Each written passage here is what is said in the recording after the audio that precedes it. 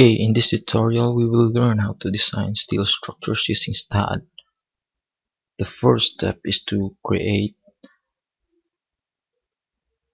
the structure, the frame structure. Okay, so first we will draw the structure in AutoCAD.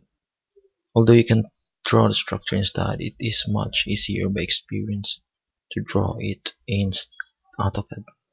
So here we are. This is the top view. These are the beams, as you can see, and if you view it in three-dimensional view, you can see the columns. I've already drawn this, so I assume you already know how to draw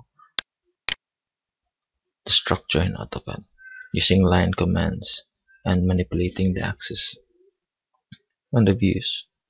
So this is the structure, simple structure, steel structure, and make sure you draw this all the items in lines and not polylines. So if you accidentally use polylines, you can select all, then explode, type X and press enter.